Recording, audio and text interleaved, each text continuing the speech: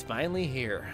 20.7.1, July's anticipated update for as far as fixing some of the things that have been certified through Windows, but Windows is slacking. My name is Mac, here at the MacGyver 7th channel. Today we're going to be covering a variety of different tech-related information. As you can see over here to my side, there's a lot of stuff you can get into the graphics setting, which you can conveniently get into the little toolbar after 2004 is installed, and the applicable drivers are installed as well. Now, this is aimed for fixing a lot of the issues that have been kind of created, but it seems like Windows definitely has got some growing pains to get past in order to actually make these things work. But AMD has left some pretty cool stuff that I would suggest honestly installing this, but make sure again you do a clean install, ditch all the other data. It seems like as they progress with the format, Windows fights with AMD, like honestly, in the installs. So I would suggest when doing these newer installs, make sure to clean install them. So let's go ahead and jump over to the patch notes and see what we got cooking, because there's a lot of fixes this week. Oh my gosh, dear glob. So with us taking a little bit more of a closer look at what's going down for the added support for as far as the disintegration as well as the AMD bug report, we can dive a little bit closer and we start seeing some of the fixes. Now with the 50 portions of the RX series finally hitting the list inside of the 5000 and what they have, it's always going to be there for as far as the stutters and in plays. It kind of seems like it's something that they'd be kind of fixing, but it kind of seems like maybe, I don't know, it'd be kind of interesting to see that off the list in the near future. Now with the Radeon 7, they're boasting that they fixed it more than likely the metric overlay for as far as opening it inside of there for the drops, and that was one of the issues that I noticed even with the, I guess, dual setup I was running before, and now I'm running my mean green machine with an NVIDIA card and the Radeon 7 in an coupling port, because I wanted to test out the accelerator just to make sure that it wasn't just on AMD. This one was an epic fail almost across the board with Windows, which we'll get into benchmarks later on. Now as far as the display inside of there and the instead of portions of the streaming portions and preview and the screens, you can see the Radeon software is still having an issue for streaming, and I would suggest OBS honestly inside of that situation for as far as there. Now bands and custom tuning, which was kind of nice for as far as with the Radeon portions, and that's what I've always kind of had and liked personally, upgrading my own stuff inside of the resets. So if they make it a little bit more customizable and a little bit more easy and usable, then that'd be kind of good, but I'm not expecting a lot of big wow factor when I will mess with it the next time or host an overclocking episode. Now looking at the custom tunes and profiles and loads out and the boot screens, they are trying to make that easier as far as the display and the resolutions and the full panels and the counter strike. There's a lot of stuff for as far as what the GPU information and the population, down to the oops, sorry, something's wrong, and appeared inside of the clicking portion. On top of the Valorant and the listings and League of Legends, down to the Microsoft and the teaming experience and the TDR, to the Saint Rose and the third portions and the system crashes and the hangups and the Dota 2, for as far as where the Radeon chill and in the enabling portions of where the idle time period would be. Invoking the Radeon overlay sometimes will shutter inside of the custom playback for as far as Netflix, which they've always been kind of on top of, not really. Dos Ex makes the list for as far as hangups and crashes on top of the situation for as far as 0 when it comes down to the portions of the fan speed with the GPU Z running alongside the 3D applications. Now on top of the toasty messages and features and the instant replays for as far as GIFs and the replays and the not correct portions on the recording desktop, on top of the portions where the installing provided was not being able to be attempted for as far as the application install. Now as we can kind of scroll down, we can kind of see that there's a lot of things to do with the Ryzen 3 2200 for as far as what we get down to the mobile processors and the Radeons.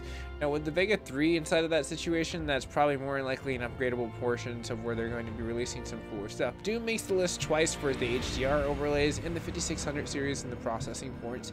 The hardware inside of the accelerator in Chrome on top of the V9 playback, which has a lot to do with your 4K and upscaling portions for the display ports. If you don't really have that enabled, you're probably going to be running 1080p because it's a different format play. Fun fact. On top of the situation for as far as the grass or water inside of the corruptions inside of Final Fantasy 15 into the extended period play, and the Radeon software fell into generations and League of Legends, on top of the in-game play for as the cutoff and the invoking 4K display on the desktops for as far as running when they were doing the resolutions 4 times less on top of the 1080p.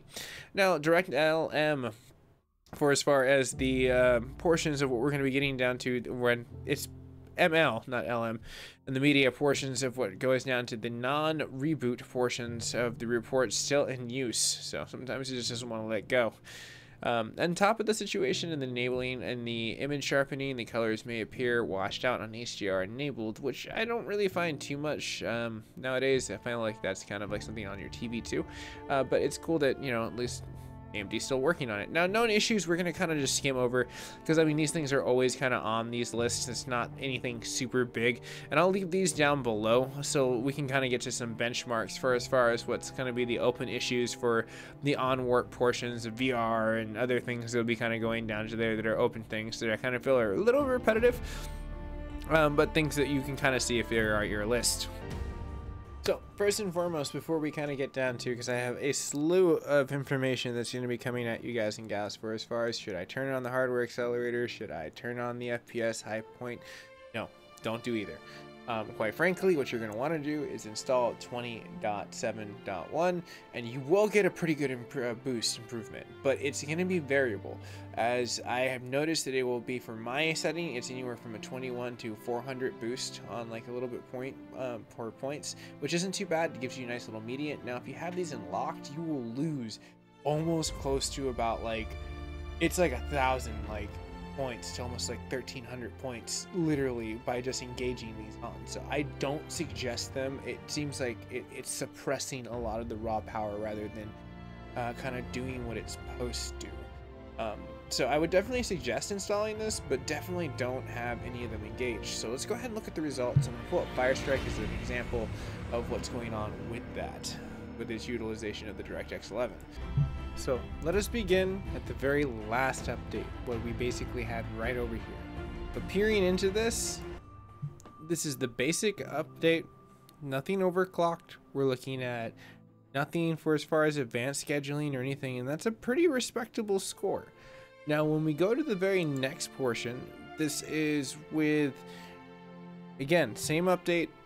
What we've done is we've clicked on the refresh. We've clicked on the portion of what's going on, I don't get it, acceleration and all this other crap, and it literally tanked it. Now I went back and retested it, and I noticed with everything off it was perfectly fine, and then I did some variable testing in between there as we come into the very new update. That's everything off. So basically what I figured out is this is with everything off, old update. This is brand new update with everything off. So there's a very good consistency considering that this is everything on, and then this is the variable point of me messing around with it and figuring out, oh hey, there really is something to be like said that the graphic accelerator is not working for the scheduling in Windows for 2004. So I don't know what Windows is doing, but it seems like AMD's at least trying. Now pushing on past that, as we can see the variable point, I broke it down even better. So as we can kind of push forward for as far as right here, we can kind of see what ends up happening as we kind of go through a little bit of many cycles, and I kind of noticed that, hey, I wanted to see what the consistency between those. So yeah, there's about like a 200 drop between a test to test without it really doing much. Now when we go into here, this is with the accelerator directly on and the refresh rate directly on if you have both of those options. This is the one directly for as far as the portion of both of those on. I'm sorry, both of these are on. Both of those are directly for as far as just the scheduler of the refresh rate, not the accelerator portion of the performance boost, because there's two different portions where it'll try to push it. So there is definitely a combination where it draws both of them, and at the same time I retested that again when we're looking at this score right over here for as far as what I got on top of the clear portions of just having a retest, because I wanted to make sure that when I was going through all these tests and looking at all these results that it made portions of sense. So your median literally is right about the roughly about 21 and some quarters as I come out of my PlayStation screen on top of the DirectX 11. So it's not too bad. Like honestly, for seeing that variable, I'd much rather see that variable without a suppressed portion of what's going down. Now with that being said, and us understanding kind of what Windows 2004 is really kind of bringing to the table, and what AMD and Nvidia are bringing to the table for as far as their updates and what they're installing on drivers and trying to build upon this system, because I'm pretty sure Linux probably just runs really smooth. good. I want to get to Linux eventually. But the point being is, let's go ahead and see what our Ultra is back to back with the 20.5 series going to the 20.7 series and seeing if there's any improvements. And again, I'll be testing it with the scheduling off against all these situations, just for the simple reason I don't want any interference, and I seem to be the scheduling off and the FPS improvements that they give you as the options don't really come into play with work that way. So with point for looking at the situation, we edge forward with the extreme test with the more experimental awesome driver without the scheduling on or anything else, and it's doing really wonderful. So I think it's really good. Consistently is pretty good for FPS. So no surprise to see Ultra also accelerating along the road. Now when we dive into DirectX 12, let's see what goes down. Now, some beautiful things. I mean, honestly, it seems like with a lot of the situations at hand, DirectX 12 has been getting a lot of overhauling by a lot of the companies. So I did see a lot of leaps and bounds, and maybe in certain games this might be where the application of the scheduling is more aimed at, because it seems like with NVIDIA's aim at DirectX 11, 12 Ultimate, 13 Ultimate, whatever they want to get into in designing nowadays, and all the companies being ready for this hardware shift, it really seems like right now we're just waiting on Windows to kind of just knock it out of the park with the software that we've been getting with the hardware we already have. So as we go into the 4K testing of DirectX 12, let's see what we get. Solid increasements.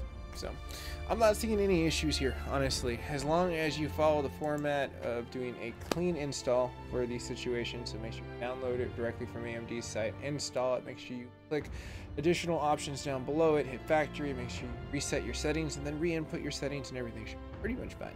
But as far as more likely situations going south, because I did notice after I installed it, at the very end, I kind of let it go idle before I recorded this video, and it did something that I know that Windows kind of failed when it was installed 2004 for the first time with AMD, and it makes me want to continue to do a clean install every single time I do AMD installs with 2004. Was it kind of did this really ghost effect where my system almost like I couldn't really press anything, all the buttons kind of faded away, and I literally had to like hold down the power button and do a hard reset of the system for it to recognize it. Now once I did the clean install, all that disappeared, everything was fine, but I did notice that it's having like issues probably with like a power delegation between the system when things go idle, because I also had to switch it to the AMD recommended power settings, which it crashed for a thread error and then booted up, and it was perfectly fine for like almost like until now. Honestly, it was about a month solid, like give or take, between like we're playing with this like software now. But everyone, you have a very nice day. Thank you so much for staying tuned. If you stayed tuned this long, I should definitely suggest you know, subscribing. It's absolutely free, helps me out as a creator. And if you do today, who knows, maybe, just maybe, the Time Spy person directly right there might become a superhero. That'd be kind of cool, right? The Adventures of Time Spy and its GPU companion. I don't know, that'd probably be a horrible cartoon. Anyways, thank you so much. Stay classy, stay safe, and I appreciate everyone utilizing those affiliate links down below. Even if you don't buy that like specific item, if you use that portal, it's a way to support me as a creator, and I never ask for anything from my community. I'd much rather you guys buy what you want, so we can work in harmony with Amazon. So cool. If you shop through Amazon, you should totally use those links, and I'll see you guys and gals in the near future. Check some of the videos that are above. It's tech related stuff that YouTube and I both think definitely check out. So I'll see you guys and gals in the near future. I'll be doing some more updates alongside of what Windows is doing, because it kind of definitely seems like it's really just Windows now that's kind of holding everyone back inside of the acceleration, which is going to be very interesting once Intel enters the game, because Intel is actually pretty good with driver support with Windows, so they actually might hit it out of the park with them. But I don't know. Let's stay tuned to find out.